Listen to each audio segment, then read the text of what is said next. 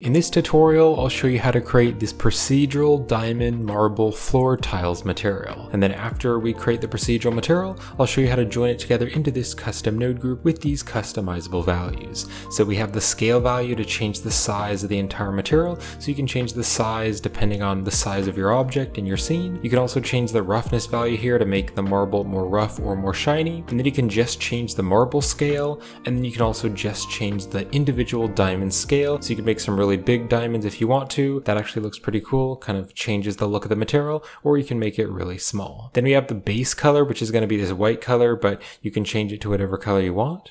And then we also have the diamond color, so the default is black, but you could change it to another color if you want to. And then we also have the marble color, which is going to change that little marble texture.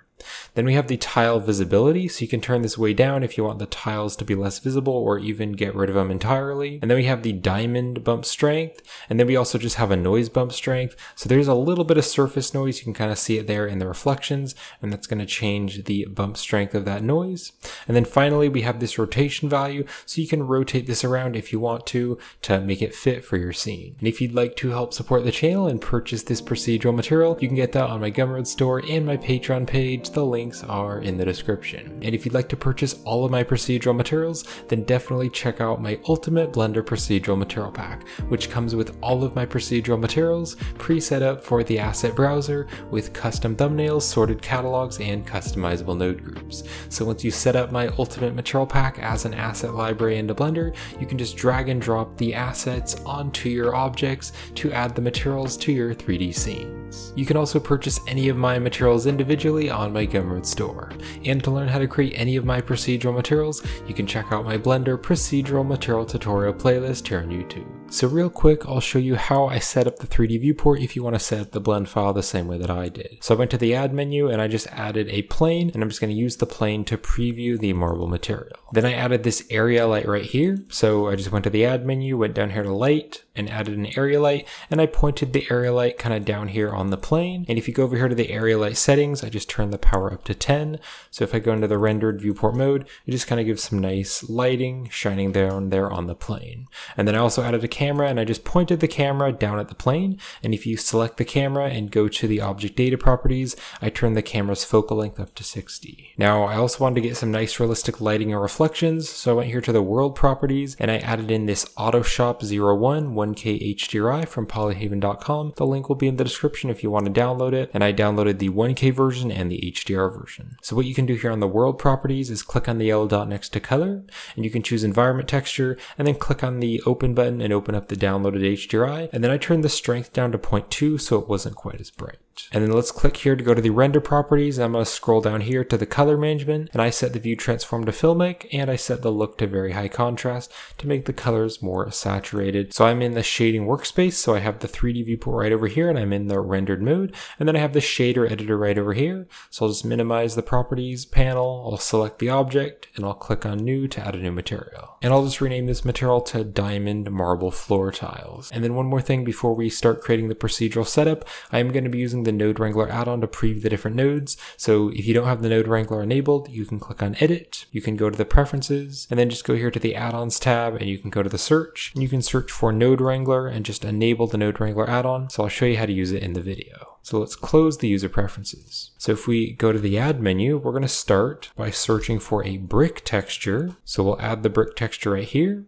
And then to use the feature of the Node Wrangler, you can select the brick texture and you can press Ctrl T, and that is going to add the texture coordinate and mapping nodes. And then you can also hold down the Control and Shift key and select the brick texture. So by holding down the Control and Shift key and selecting different nodes, that's going to preview the node on the object. So let's select the brick texture so we can preview it. Now you could use the UV coordinates if you wanted to UV unwrap your object, but I'm going to be using the object coordinates, so I'll put the object into the vector of the mapping, and then the mapping will go into the brick texture. So now let's change some of the brick texture settings. So to make it not look like brick and look like tile instead, I'm going to turn the offset all the way up to 1. And then here on color 1 and color 2, I'm going to make sure these are both fully white. And then we can also change the scale, so I'll change the scale to a 2.5. And then also here on the mortar size, it's way too thick. So I'm going to turn the mortar size way down to a 0.005. And then this mortar smooth here, if I just click here and drag it out to make it bigger so we can read it, I'll turn the mortar smooth all the way up it to 1. So now it is kind of looking more like tile, but you can see that it's not squares, it is rectangles instead. So that's because we need to make the brick width and the row height the same. So I'm going to turn this row height to a 0.5, and now we have some nice square tiles. Now I also want to keep my nodes nicely organized, so I'm going to be adding frames. So I'm going to box select these two nodes here, and I can press Ctrl J to join it together into a frame, so you can select the frame and move it around. You can also select the frame and then press F2 to add a label, and I'm going to call this mapping just to keep my nodes nicely organized. So let's drag the brick texture right up here, and then I'll drag these out of the way, and right down here I want to create the diamond group. So for the node group for the diamonds, I'll go to the add menu, and we're going to search for a Voronoi texture. Let's drop it here, and I can Control Shift and select the Voronoi texture to preview it. And I also want to use the object coordinates, so we'll put the vector here into the vector of the Voronoi. And I can change some of the settings. So right here on the bottom setting, I'm going to change this to Manhattan instead. And now you can see it's starting to look a little bit like diamonds. And then I'll leave all of these settings how they are, except the random. I want to turn the random down so that they aren't just randomly moved around, but they're going to be having a consistent pattern. So now I want to make this more contrasty, so I'll go to the add menu, and I will search for a color ramp, and we'll put the color ramp after the Voronoi. Now if I drag these two tabs together, you can see they can become more contrasty, so now it looks like diamonds. But I'm going to take the linear here, and I'm going to change it to constant instead, and that way it's going to be very sharp on the edges. So I'll put the black tab here, and then I will drag the white tab over to about here. Now later on in the custom node group, I want to be able to control the size of the diamonds. So if we make it lighter or darker, that'll control the size of the diamonds. So we can go to the add menu, and we can search for a hue saturation value node. We can put this in between the Voronoi and the color ramp. This way the value is going to make that texture lighter and darker, and so that is going to change the size of the diamonds, so we can use this later in the custom node group. So we'll click and drag to box select these nodes. I'll press Ctrl J to add a frame, and if I select the frame and press F2 to add a label, I can rename it to diamonds. So now I want to mix together the brick texture and the diamonds, so we'll drag this back here, and I'll go to the add menu, and I'll search for a mix color node to mix two colors together. Now what we want to do is put the brick texture color into color B, and then we want the color ramp here, the color of the color ramp to go into color A. And I can Control Shift and select the mix to preview it. So now here on the mix type here, I want to add the dark values of the texture. So I'm going to turn this to darken so it adds the dark values. So now if I turn up the factor here, you can see it's going to be more of the tiles or less of the tiles. So I'm going to turn the factor to 0.2 so you can see them, but they are pretty subtle. So just a 0.2 is pretty good. So now I want to make the custom colors, and for this it's really easy. We can just duplicate this darken, so press Shift D to duplicate, drop it here, and we can change the darken type back to mix. Now the black and white values, if we put the result here into the factor, the black and white values of this texture are going to determine what are going to be color A and what parts are going to be color B.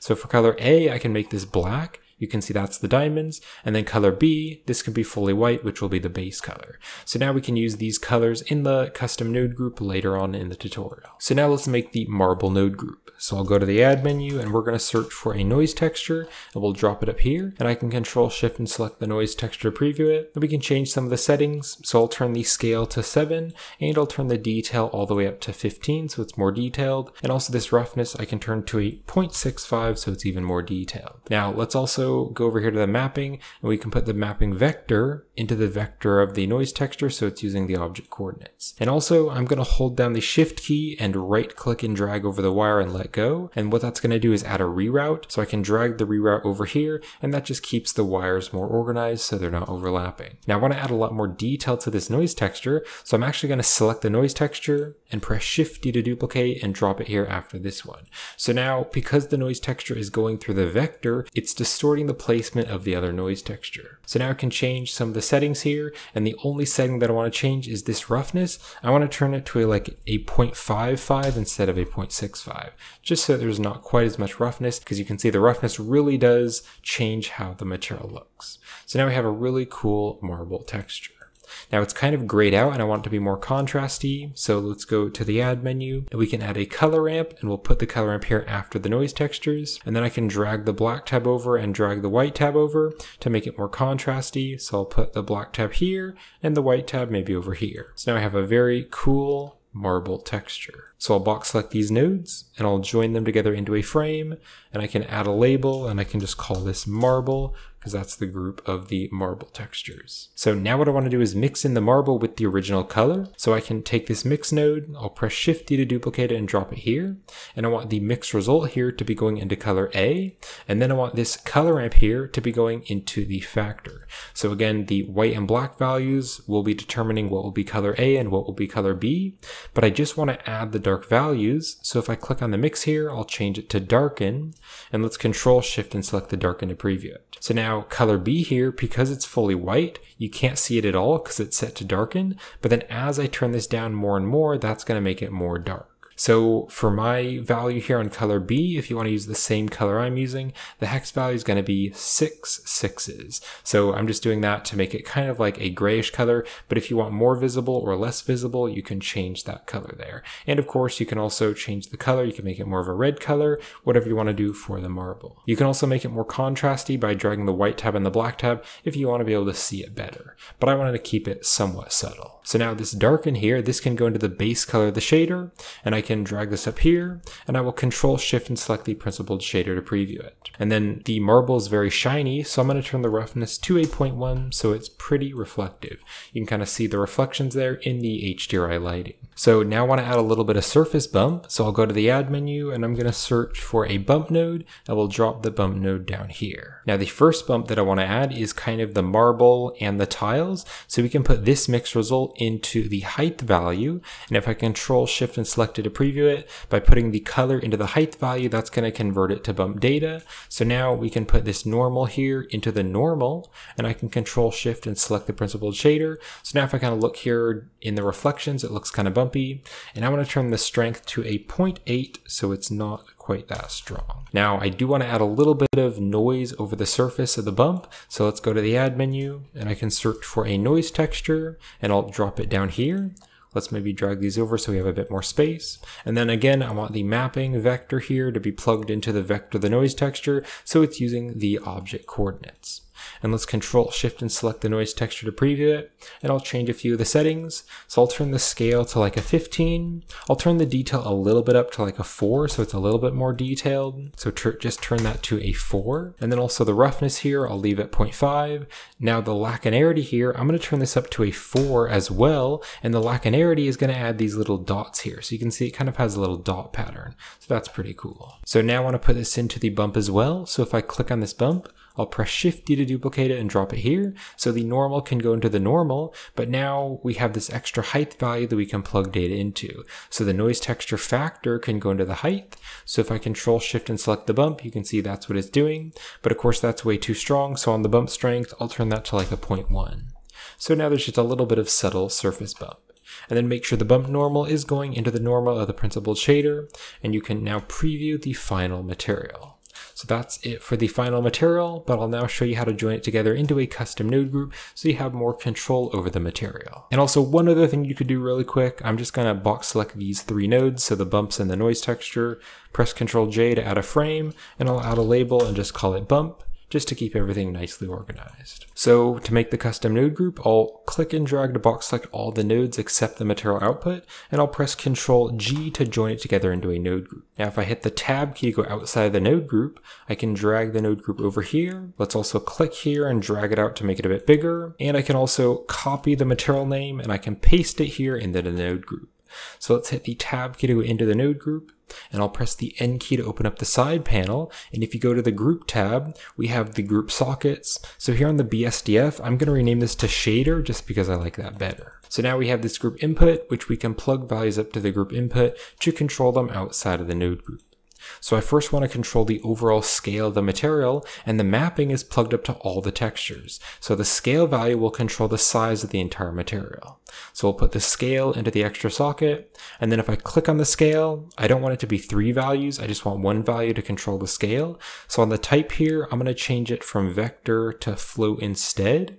And then on the default value, I'll turn that to 1, and let's hit the tab key to go outside of the node group, and the scale I can now turn back to 1. So that's controlling the overall scale. So we'll go back into the node group. Let's click on the node group and I can drag it way over here, and I want to plug up the roughness value. So I'll put the roughness here into the extra socket, and that's just called roughness. And then I also want to control the different scales of the textures. So let's drag this over here. And I first want to control the marble scale. So this noise texture here is controlling the marble scale. So we'll put the scale into the extra socket. I can double click on this to rename it, and I'll rename it to marble scale. Then I want to control the diamond scale, so I'll drag the group input down here, and this Voronoi texture has a scale as well to change the size of the diamonds. However, you can see that's actually kind of messing it up, so I don't want to use the Voronoi scale because it's scaling the entire thing. I want to use the hue saturation value that we made to scale all the diamonds individually. So the value can go into the extra socket, and then if I double click on this to rename it, I'll rename this to diamond scale. Then I want to control the colors, so I'll drag the group input over here, and we first have the white one, which is the base color, so I'll put that there, and I can rename this to base color. Then I want to control the diamond scale, so that's color A here, which is black, so we'll put that into the extra socket, and I'll rename this to diamond scale. And then I want to control the marble scale, which is going to be this gray color here on the darken, so I'll put that into the extra socket, and I'll rename this to marble color. And I totally messed that up here. The diamond scale, it needs to be diamond color, not the diamond scale. Then I want to control the tile visibility. So this darken here has a value here, this factor, which will make it more visible or less visible. So I'll put the factor into the extra socket, and I'll rename this to tile visibility to control the tiles. Then I want to control the bump strengths. So we'll drag this down here. And the first one that I want to control is the tile bump strength, or the diamond bump strength. So I'll put the strength into the extra socket, and I'll rename this one to tile bump strength. And then this second one here is the noise. So we'll put the strength into the extra socket, and I'll just rename this to noise bump strength. All right, and then finally, I want to be able to control the rotation just in case I want to be able to rotate this material. So I'll click on the group input, drag it over here, and this rotation value from the mapping, we can plug that into the extra socket to control the rotation. So I'll drag the group input back here, and I'll hit the tab key to go outside of the node group, and I'll hit the N key to close the side panel. And we can now review the final material. So we have the overall scale, then we just have the roughness to make it more rough or shiny, then we have the marble scale and the diamond scale. Then we have the base color for the marble, then we also have the diamond color, and then we also have the marble color, which is that marble texture. Then we have the tile visibility, so you can make it more subtle if you want. We also have the tile bump strength, and the noise bump strength. And then finally we have this rotation value, so you can rotate the Z value to rotate where the texture is.